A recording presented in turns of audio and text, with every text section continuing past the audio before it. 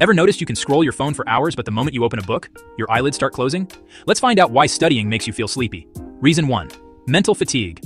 When you study, your brain works like a computer running heavy software. It burns glucose, your brain's main fuel. After a while, that fuel drops, making you feel tired and drowsy. It's not boredom, it's mental exhaustion.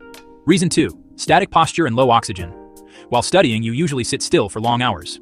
Less body movement, less blood flow, less oxygen to your brain.